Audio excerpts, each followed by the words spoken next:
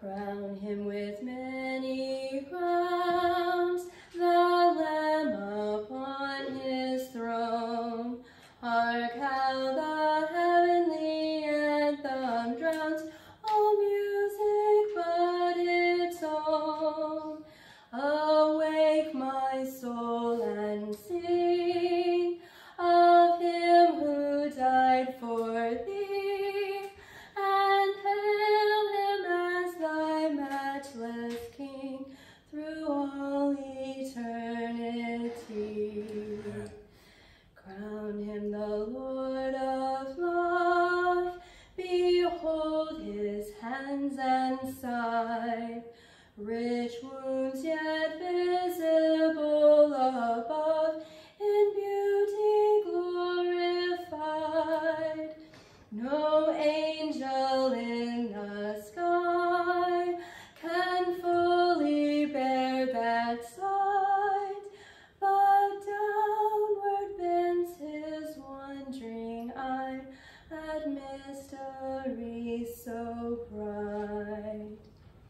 Crown him the Lord of life, who triumphed o'er the grave, who rose victorious to the strife for those he came to save.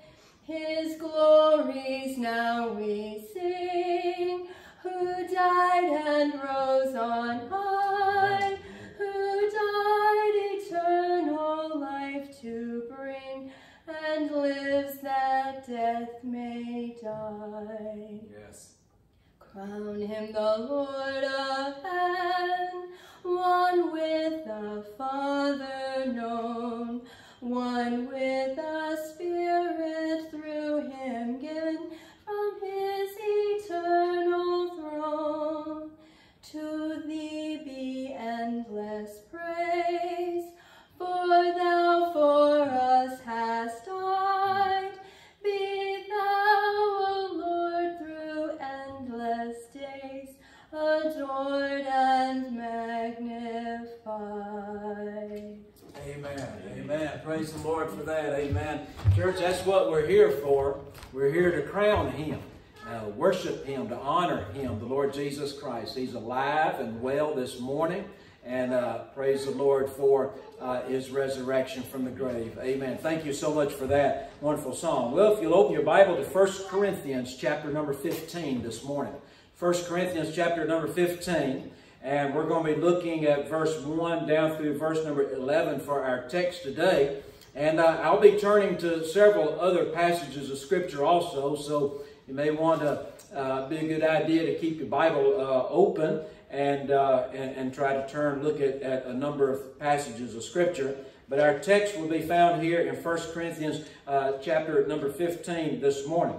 And so if you found that, let's do stand together and honor the reading of the Word of God, the public reading of God's Word. We'll read the text from verse 1 down through verse 11. Then we'll pray once again and see what the Lord has for our teaching and our understanding this morning. We're thinking today about the essence of the gospel. The essence of the gospel. Verse number 1 of 1 Corinthians chapter 15, the Apostle Paul writes and says, Moreover, brethren, I declare unto you the gospel which I preached unto you, which also ye have received, and wherein ye stand, by which also ye are saved, if ye keep in memory what I preached unto you, unless ye have believed in vain. For I delivered unto you, first of all, that which I also received, how that Christ died for our sins, according to the Scriptures, and that he was buried, and that he rose again the third day, according to the Scriptures, and that he was seen of Cephas, and then of the 12.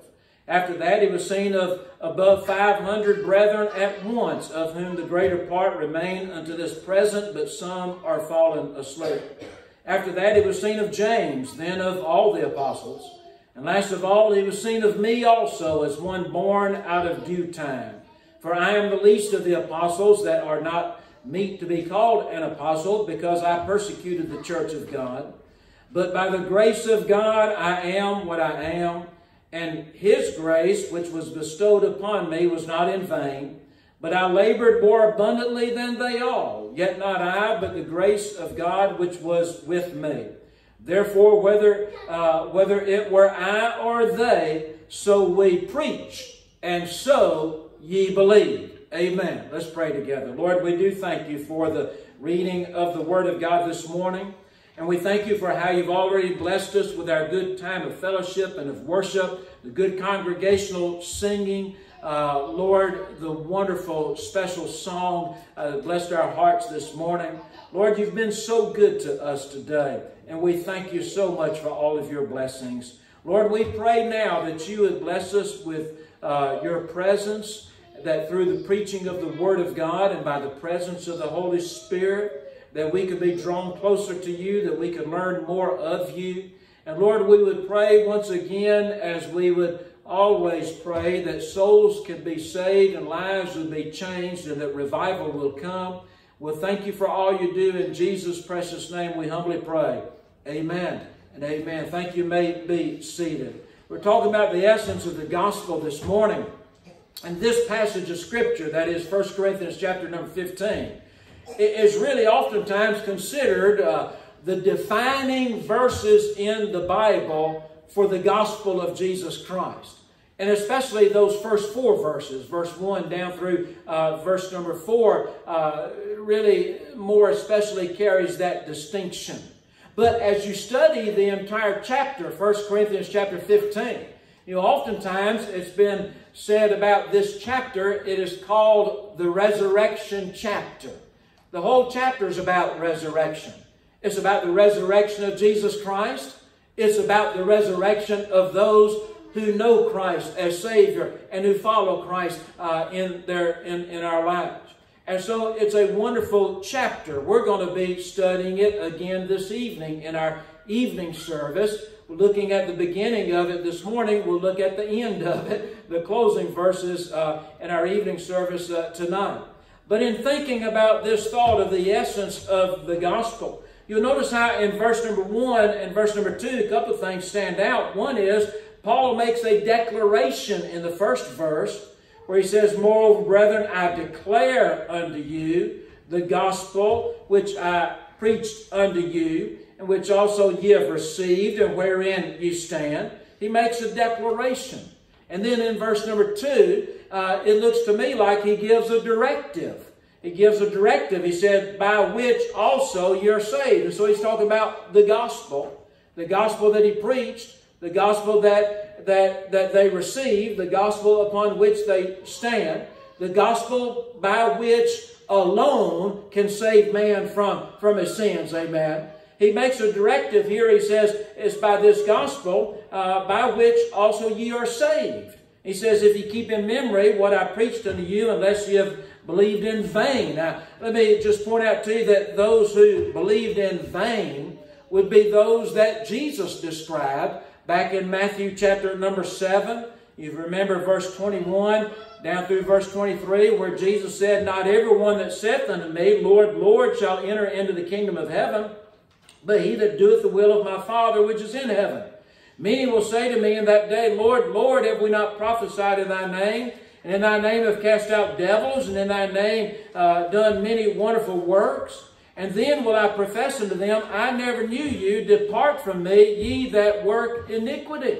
And so when Jesus describes people in these verses, I think he's describing those that Paul mentions in our text in 1 Corinthians chapter 15 as those that would have believed in vain. And you know, it's a sad truth, but there are people even still today that have believed in vain. That is, they've gotten some religion. And Matthew chapter 7 describes people that have religion, that even pursue religious activities and accomplish religious things. But yet Jesus said to them, I don't know who you are. I never knew you. Depart from me, ye that work iniquity. I think that would be the people that would fit that. And so Paul says in his directive, his declaration about the gospel that he has preached, that we receive and that we stand upon, and he says the directive of the gospel is, it's by this gospel of Jesus Christ that you're saved. Unless you've gone some other way, you've believed in vain. But if you have believed it, if you've truly believed it and you received it and you stand upon it, This is the gospel. This is the preaching. This is the message by which man is saved from their sins. And the thing about it is only the gospel of Jesus Christ by which men can be saved, by receiving it, by believing it, by standing on it. And I think that's why Paul the Apostle would write in Romans chapter number 1, in verse 15, he writes to the Romans and he says, I'm ready to preach the gospel to you that are at Rome also. And in verse 16 he said, for I am not ashamed of the gospel of Christ, for it is the power of God unto salvation to everyone that believeth, to the Jew first and also to the Greek. Paul was convinced that this message of the gospel of Jesus Christ was the only thing by which men, women, boys, and girls could be saved, have their sins forgiven, justified in God's eyes, having the opportunity to truly become the children of God and secure that promise of eternal life by faith in Jesus Christ. Paul believed it was this gospel. And so in this resurrection chapter, in 1 Corinthians chapter number 15, we begin by thinking about the essence of the gospel. And it involves three things. If you follow along in the outline in your bulletin, it follows these three things. First of all, his death in verse number 3. And then also his burial in verse number 4. And his resurrection in verse number 4 also. You see, the essence of the gospel of Jesus Christ is those three things. The death, the burial, and the resurrection.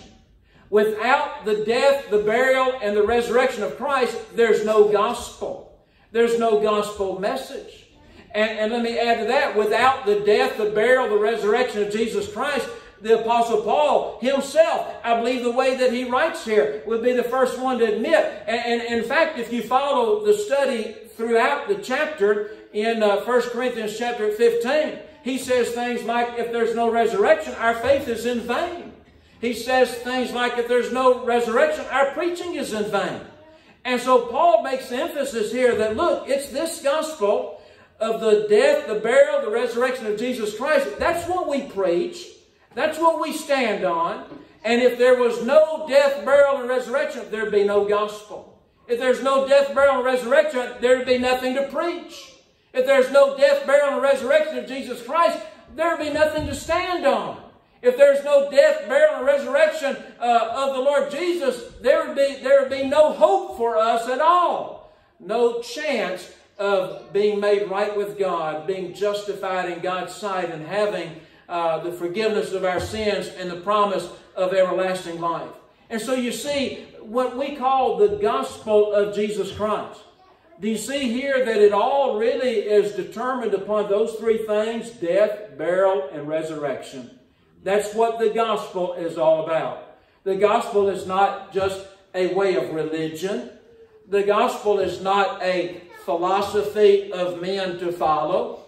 The gospel is not simply a story, though we call it, and they call it in the movie, the greatest story ever told. The gospel is not just that. We need to realize this is what the gospel is, and the very essence of it: the death, the burial, and the resurrection of Jesus Christ. And so today we just want to look at those three things. First of all, his death in verse number 3.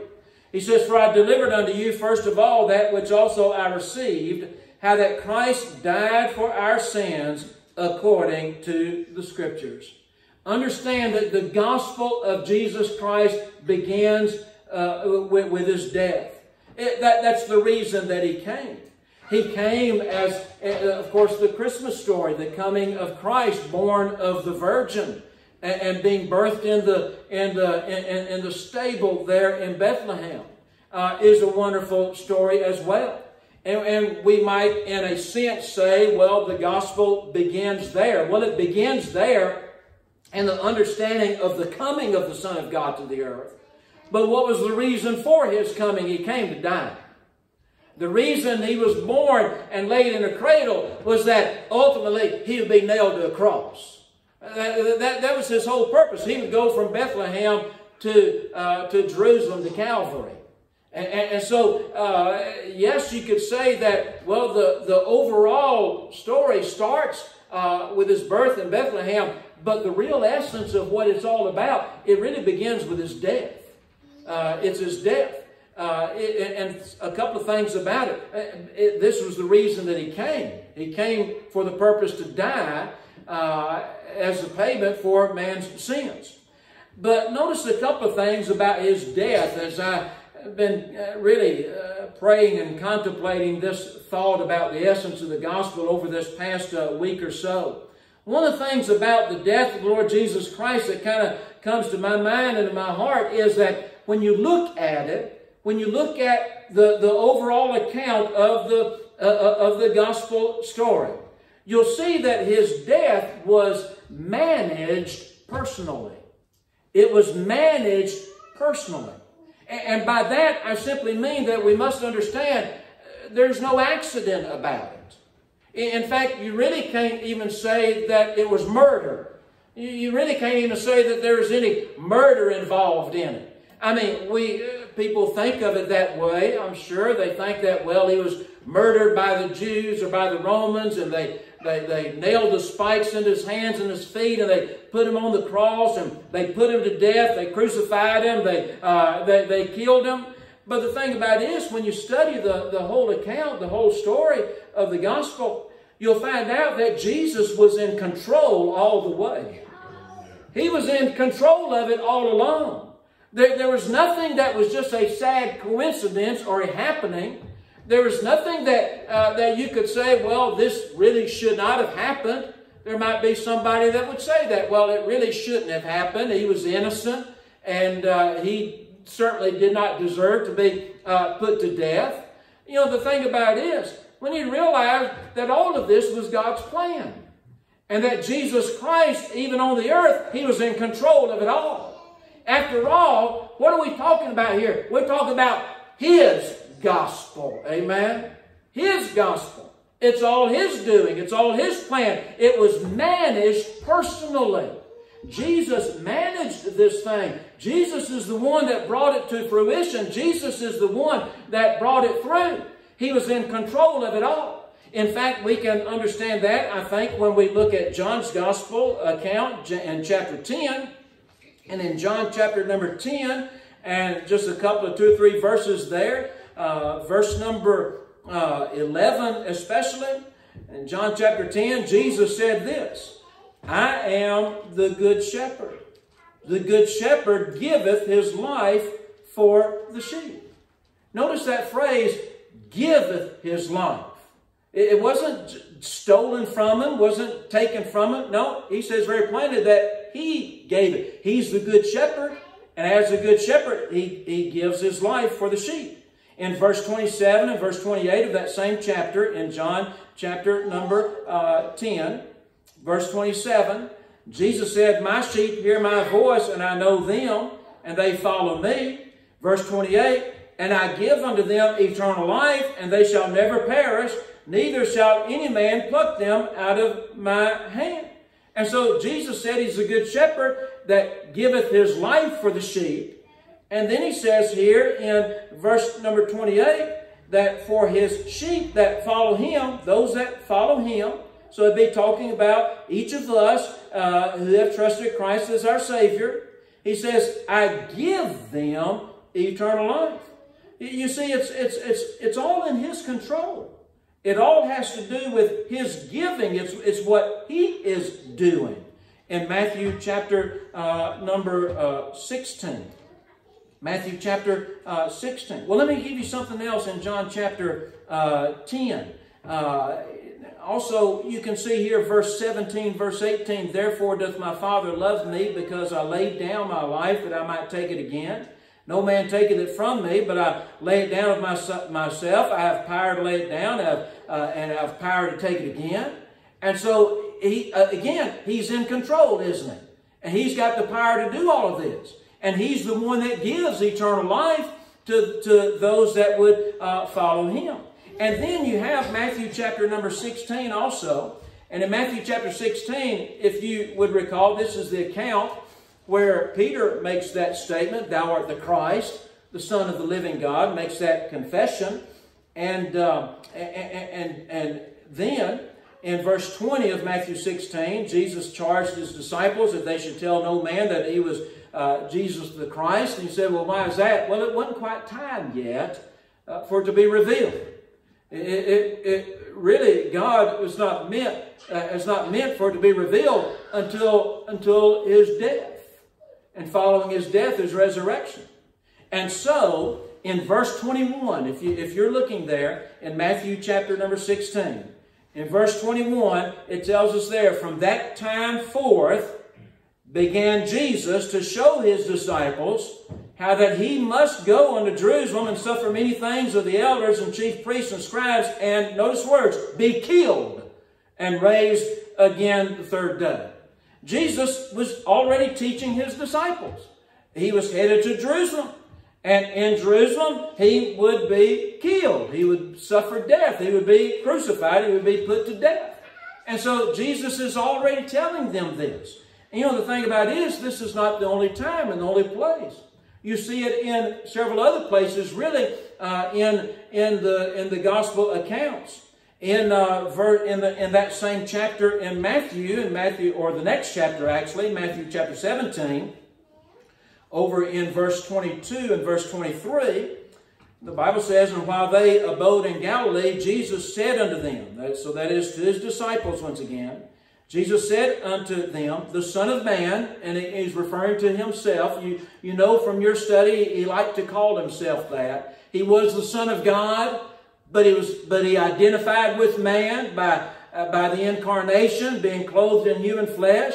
And so he's the Son of God, he's the Son of Man. And so he says, the Son of Man shall be betrayed into the hands of men, and they shall kill him. And the third day he shall be raised again. And then Matthew said, and they were exceeding sorry. That is, the disciples, this was something that really kind of disturbed them. You really get the understanding, the thought that it takes them quite a while to catch on with what Jesus was teaching them about his coming death.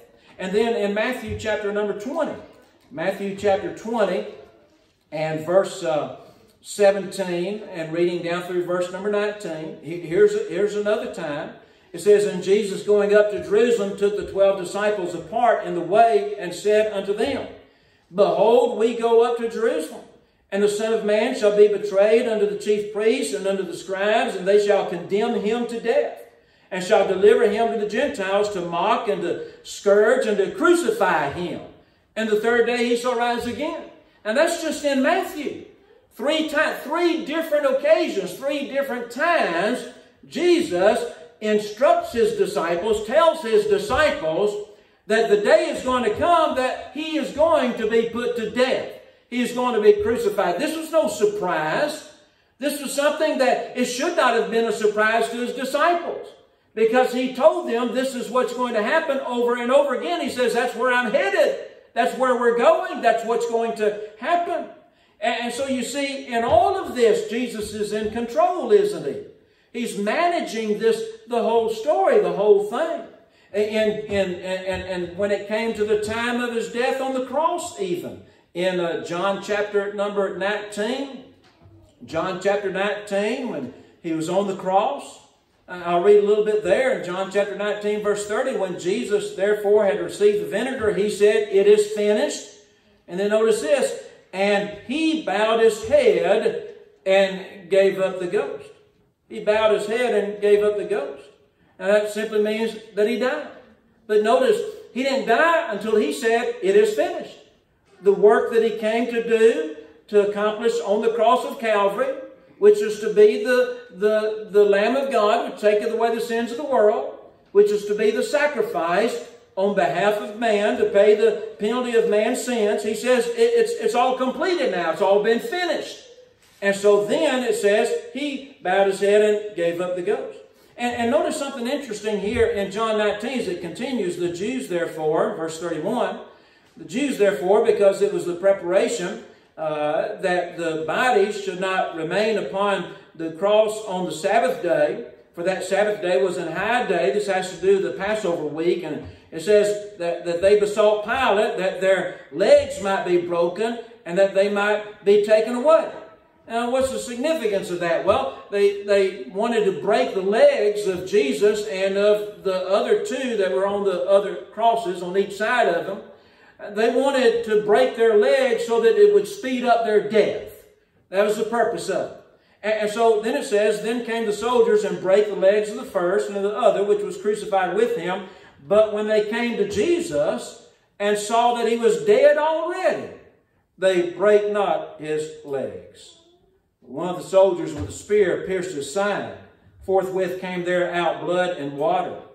And he that saw it bare record. And this would be referring to John himself. He that saw it bare record, and his record is true. And he knoweth that he saith truth. Knoweth that he saith truth, that ye might believe. For these things were done, that the scripture should be fulfilled. A bone of him shall not be broken. And then, and again, another scripture saith, they shall look on him whom they pierced. And so the interesting thing is, he didn't die until he said it was finished. The other two had not died. They had to break their legs to speed up the death process. But Jesus died of his own accord. That's what we need to see here. Jesus died of his own doing, if you will, of his own volition, of his own choice. He said, "It is finished," and then he gave up the ghost, and he died. In Mark chapter number 14, Mark chapter 14, and or Mark 15 rather, Mark chapter 15, and pick up some reading with verse number 42. Mark chapter 15, verse 42. And now when the even was come, because it was the preparation, that is the day before the Sabbath, Joseph of Arimathea, an honorable counselor, who also waited for the kingdom of God, and went in boldly unto Pilate and craved the body of Jesus. And Pilate marveled. See, here's more evidence of how Jesus was in control of all that would happen. And Pilate marveled if he were already dead. In other words, Pilate thought, well, how could he already be dead? And calling unto him the centurion, he asked him whether he had been any while dead. And when he knew of it, the centurion, he gave the body to Joseph. And so even Pilate understand that Roman governor that knew all about the intricacies of crucifixion. He would have a good idea of usually what would be the average time for someone to die when crucified on the cross. And so even Pilate wondered about this thing and thought about this thing. He marveled that Jesus was already dead. He wasn't expecting to hear that. You see, the thing about it is, Pilate or nobody else was in control of this thing. Nobody else was managing this thing. Jesus himself managed his death personally. And so it was managed personally. Something else I thought about that the Bible teaches, I believe, is this, and that is when it comes to his death, it was made for a propitiation. Made for a propitiation. And you can see this in Romans chapter number 3, as well as some scripture in John's writing in 1 John as well. But in Romans chapter 3 and verse number 25. You know verse 23, for all have sinned and come short of the glory of God. Verse 24, being justified freely by his grace through the redemption that is in Christ Jesus. And then verse 25, whom God hath set forth to be a propitiation through faith in his blood, to declare his righteousness for the remission of sins that are passed through the forbearance of God. A propitiation through his blood. Propitiation simply means, we use the term atoning sacrifice, and that's a good way to think of it. But what we must understand is this. God has always been against sin. In Ezekiel chapter 18, verse 4 in the Old Testament, the Bible says, the soul that sinneth, it shall die. In the New Testament, Romans 6, verse 23, the wages of sin is death. Death came into the world by sin through Adam's transgression in the garden in the beginning. And so propitiation means that which will satisfy the requirement. The requirement was death. The penalty was death. The wrath of God had to be atoned for. The wrath of God had to be satisfied. Jesus' blood was that which satisfied the wrath of God. So his death made for a propitiation. 1 John chapter 2, verse 2, and he is the propitiation for our sins, and not for ours only, but also for the sins of the whole world. 1 John chapter 4, verse 10, herein is love, not that we loved God, but that he loved us and sent his Son to be the propitiation for our sins. You see again that Jesus is the one managing this all the way through. He did it personally, but it's made for a propitiation. In the text in 1 Corinthians chapter number 15, Paul the Apostle said that he died for our sins, according to the Scriptures. For our sins. And so propitiation, a sacrifice. Back over in the Old Testament, Isaiah chapter 53, you remember the verses, and they apply here. Verse number 4 and following, surely he hath borne our griefs and carried our sorrows. Yet we did esteem him stricken, smitten of God, and afflicted. But he was wounded, listen, for our transgressions. He was bruised for our iniquities. The chastisement of our peace was upon him. And with his stripes we are healed. All we like sheep have gone astray, and we have turned every one to his own way. And the Lord hath laid on him the iniquity of us all. That's what was laid upon Jesus on the cross. 2 Corinthians chapter 5, verse 21, for he hath made him to be sin for us who knew no sin, that we might be made the righteousness of God in him. Jesus was the one and the only one who absolutely knew no sin at all, but on the cross, as his death would be made for a propitiation. You see, the understanding is, as Isaiah prophesied, all of my sins, all of your sins, all of our transgressions, all of our failing to follow God's law, all of it was put on him on the cross. That was the cup that we looked at recently when we studied the event of Gethsemane and Jesus' prayer there in that garden. And so you see, in this essence of the gospel, it begins with the death of Christ, and his death was something that he managed personally. He was in control of it all the way through. It was no accident. It was not something that they just did. And it was made for a propitiation. There's a reason for it. And that is as the substitute, as a sacrifice to satisfy God's wrath against your sin and against my sin, whereby we could be saved and justified in God's sight, whereby we could receive the promise of eternal life. That's his death. But then the second part is his burial. 1 Corinthians chapter 15, verse 4, the beginning of the verse there, the A part, and that he was buried. And that he was buried. Let me give you two things that I've thought about concerning this. First of all, understand about his burial that it was factual. It was factual. There's a fact to it. We know that it happened.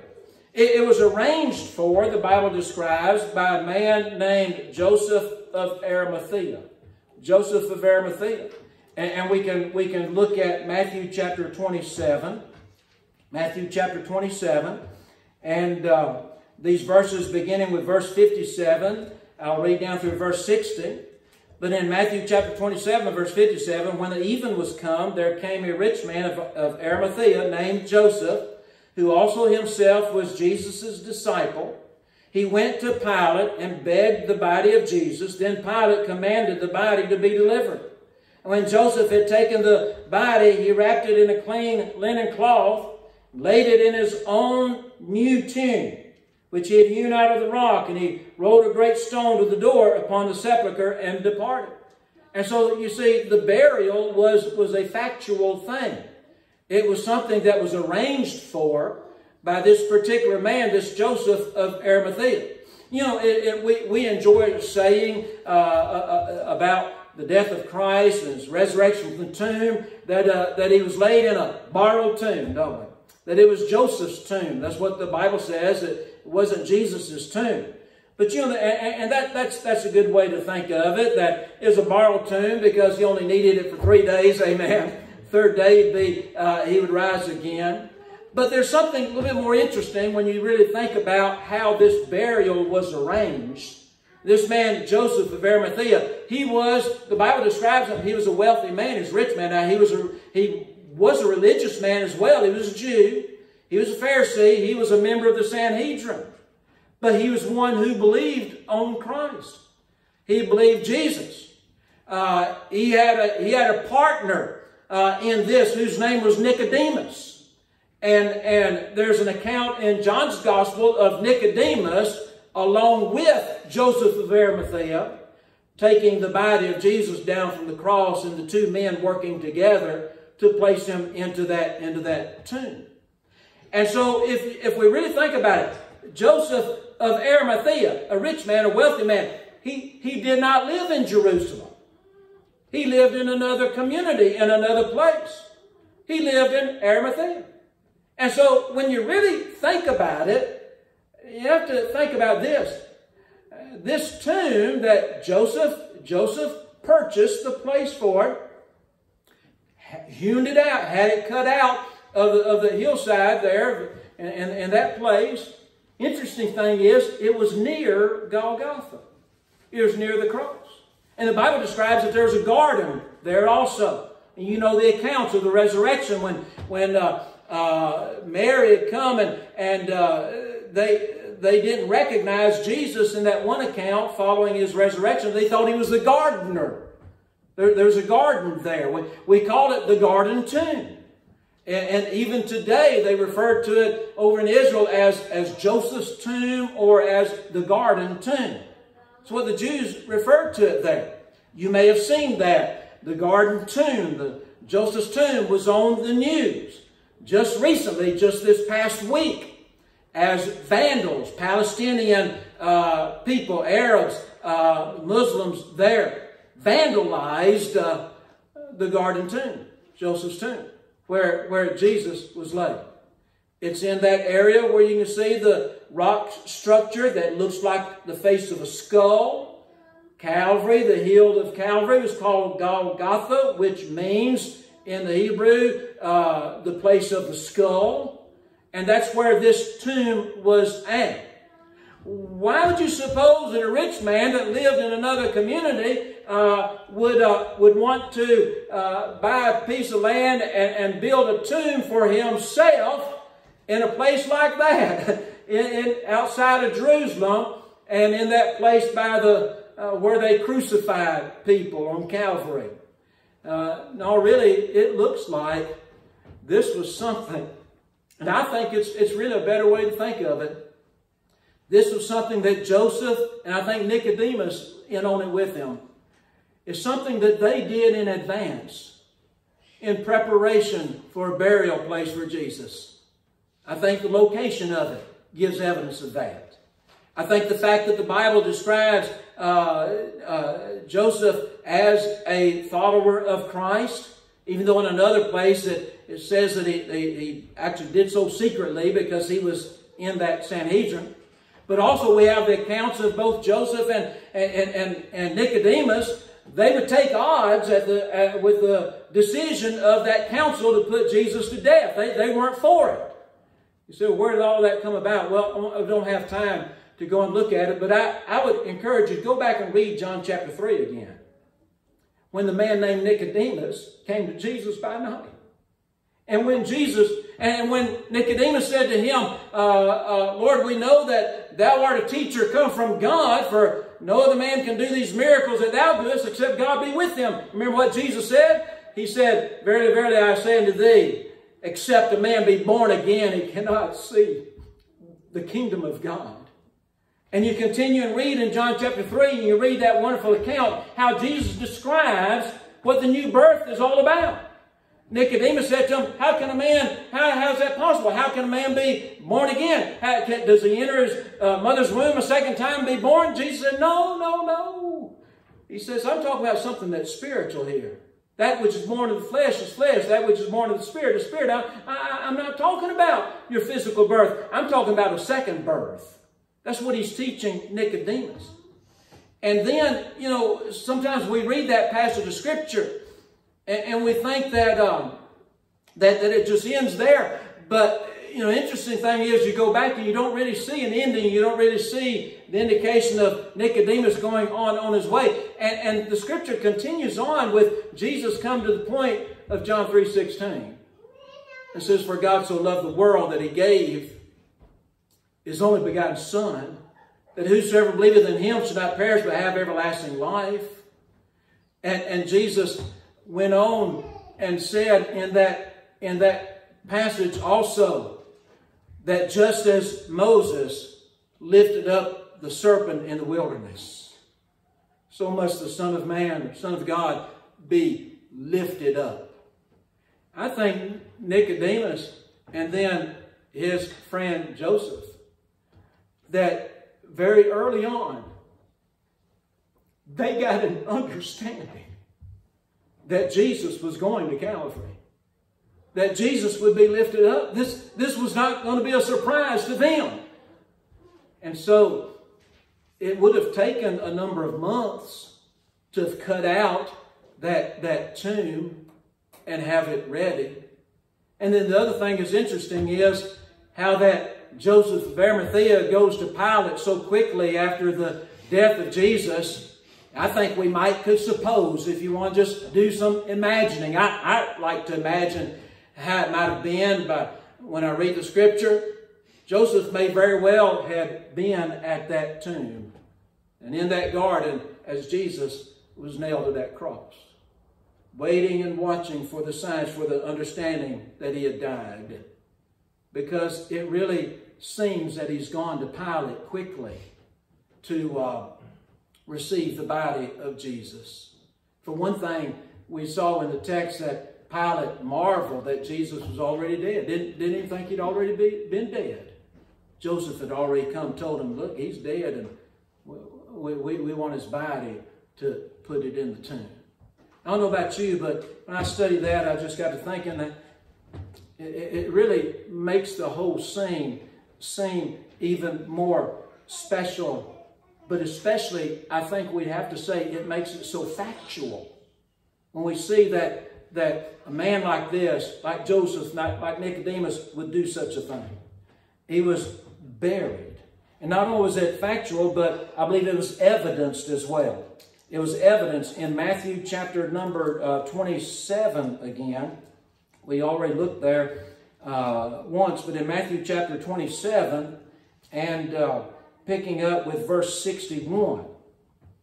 Verse 61. In Matthew chapter 27 and, verse 60. It's back up to verse number 60.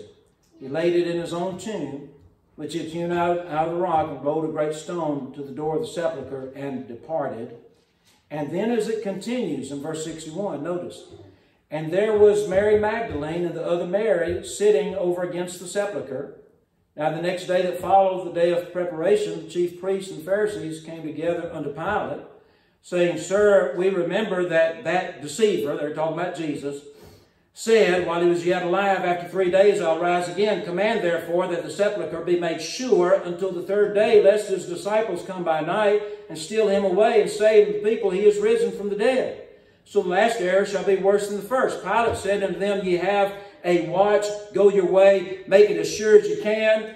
So they went and made the sepulchre sure, sealing the stone and setting a watch. Two things here. His burial not only is factual, with the understanding of these two men, Joseph of Arimathea and Nicodemus, arranging for the burial, but it was evidenced. Because the day that Jesus was placed in the tomb, you had, for one thing, you have Mary Magdalene and the other Mary sitting over against the sepulchre. In other words, they're there, they're observing, they're watching. It's being evidenced. And then not only that, but the next day you have the chief priests and the Pharisees. They go to Pilate. They say, look, we need a seal and we need a watch. We need some guards there at the tomb. And so Pilate gives it to them. You can see two understandings about the seal. For one thing, that undoubtedly would have been like the seal of Caesar, saying, hands off, no trespassing, that sort of thing. The Roman guards were there. But also, I think it carries the idea that in however way they did it, they sealed that tomb. Whatever they would have used, some kind of mortar or something, they sealed it up. And they set the guards there. And so you see, it's the thing about his burial is, not only is it factual with the arrangement of it with Joseph and with Nicodemus, but it's evidenced by Mary Magdalene and the other Mary there, and then even by the Pharisees and by the Romans and by Pilate. They sealed it and they set a guard there. His burial is evidence. And he was buried. Then his resurrection. In verse number 4. We're talking about the essence of the gospel. And that he was buried and that he rose again the third day according to the Scriptures. Let me try to tell you two more things about here. And two things about the resurrection, if I could quickly. First of all, would you take note that it was powerful? It was, in fact, powerful.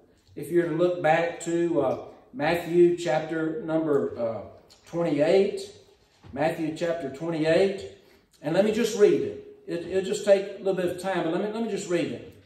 I think it's good for us to read it. Matthew 28, beginning with verse 1. In the end of the Sabbath, as it began to dawn toward the first day of the week, came Mary Magdalene and the other Mary to see the sepulchre. Behold, there was a great earthquake. The angel of the Lord descended from heaven and came and rolled back the stone from the door and sat upon it. His countenance was like lightning and his raiment white as snow. And for fear of him, the keepers did shake and became as dead men. And the angel answered and said unto the women, Fear not ye, for I know that ye seek Jesus, which was crucified. He is not here, for he is risen. As he said, Come see the place where the Lord lay. Go quickly and tell his disciples that he is risen from the dead. Behold, he goeth before you into Galilee. There shall ye see him. Lo, I have told you. And they departed quickly from the sepulchre with fear and great joy, and did run to bring his disciples word. And as they went to tell his disciples, behold, Jesus met them, saying, All hail. That's just a Bible way for the way we say, hey, y'all. But he says, hey, he says, all hail. They came and held him by the feet and worshipped him. Then said Jesus to them, Be not afraid.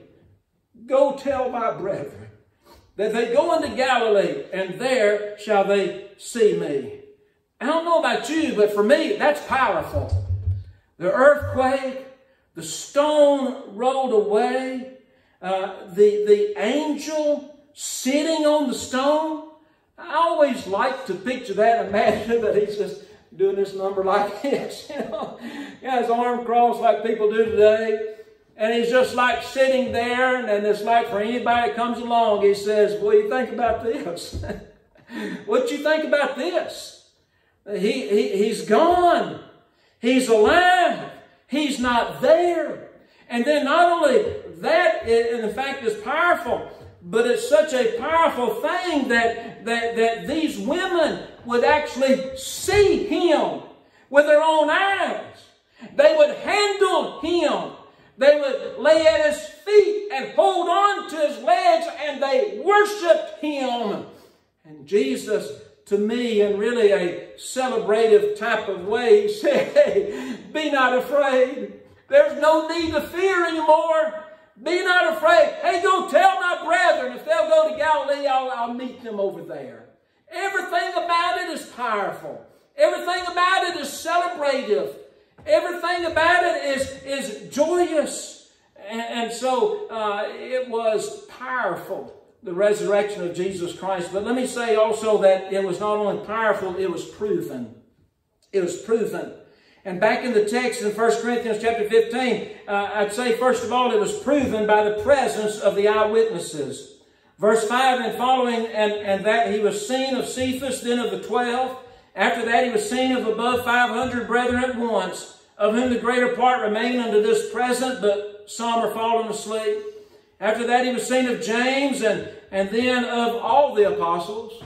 And so he was seen by the eyewitnesses.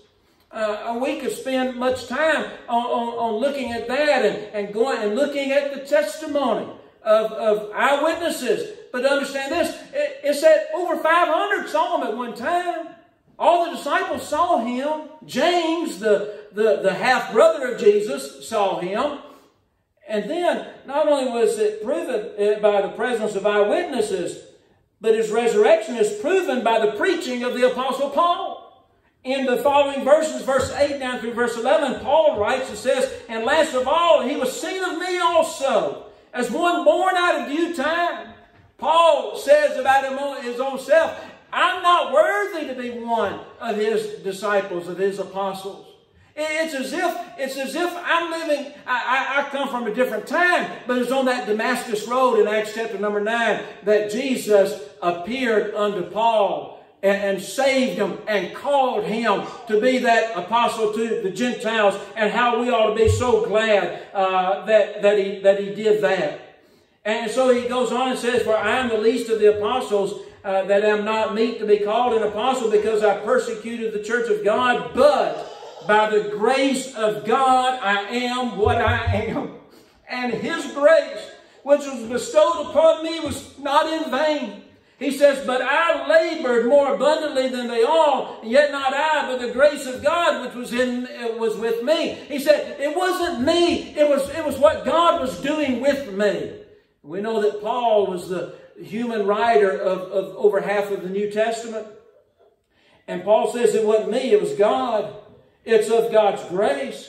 But notice this, when he said in verse 11, therefore, whether it were I or they, myself or the other apostles, whichever one, but whether it were I or they, so we preach, and so ye believe. I don't know about you, but I believe in the resurrection, because I believe in the proof of the presence of the eyewitnesses and the proof of the preaching of the Apostle Paul. Everywhere that he went, read the book of Acts. Read his letters in the New Testament. He was always preaching about the resurrection of Jesus Christ. And he never tired of giving his own testimony of how Jesus appeared to him and saved him on that Damascus road.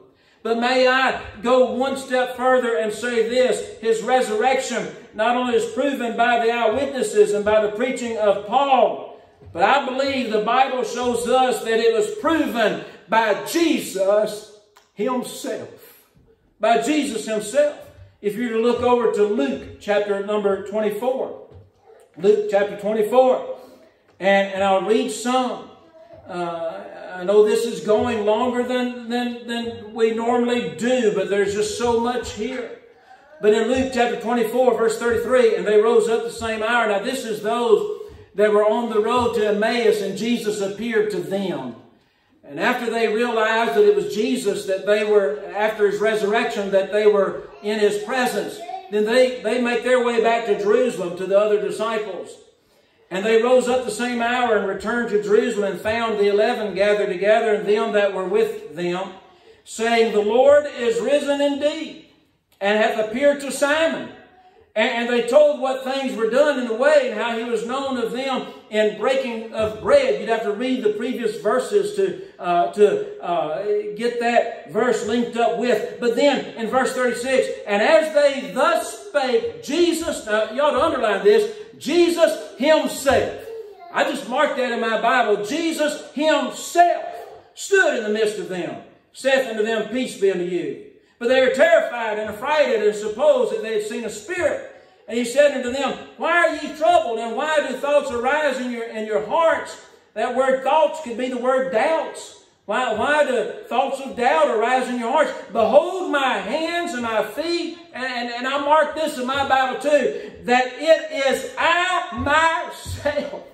He said, it's myself. Handle me and see, for a spirit hath not flesh and bones as ye see me have.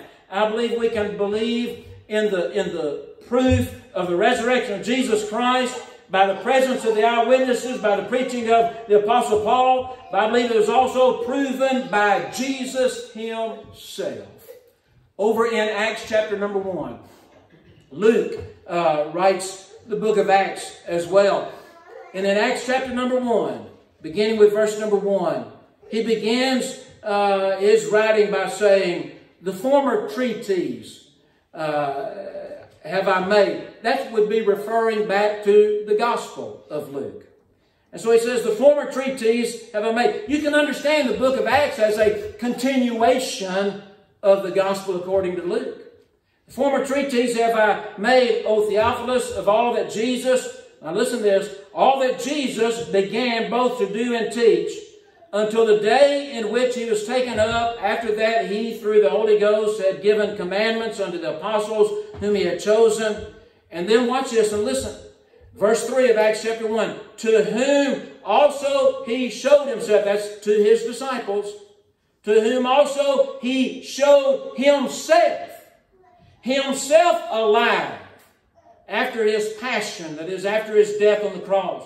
He showed himself alive after his passion, listen, by many infallible proofs. There's more than what you can just read in the Scriptures. There's more proof.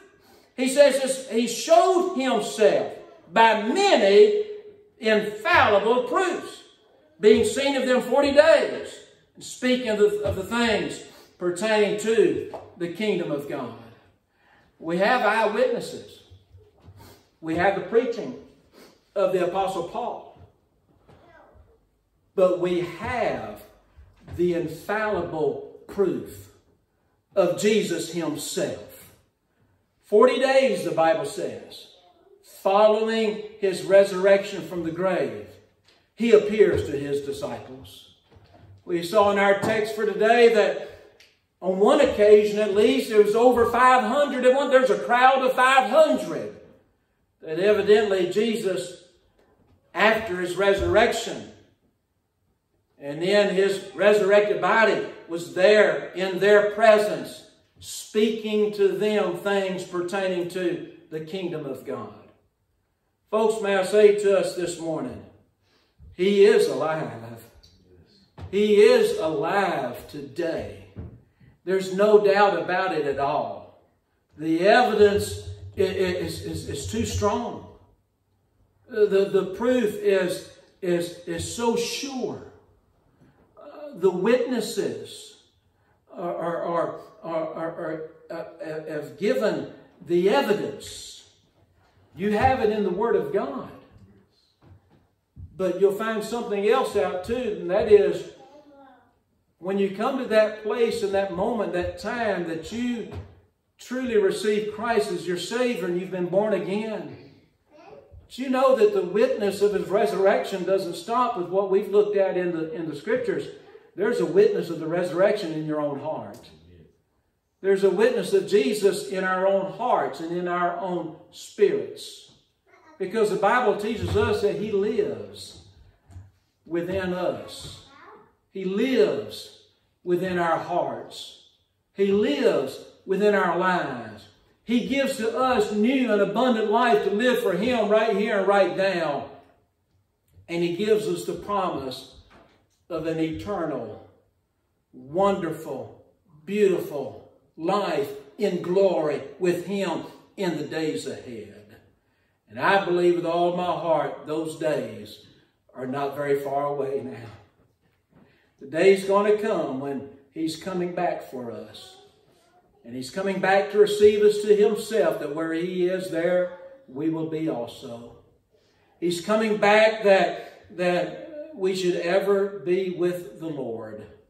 We can meet him in the clouds, meet him in the air, and we'll be with him forever. If we have trusted him, if we have received him, if we have believed this gospel, listen, his death, his burial, his resurrection.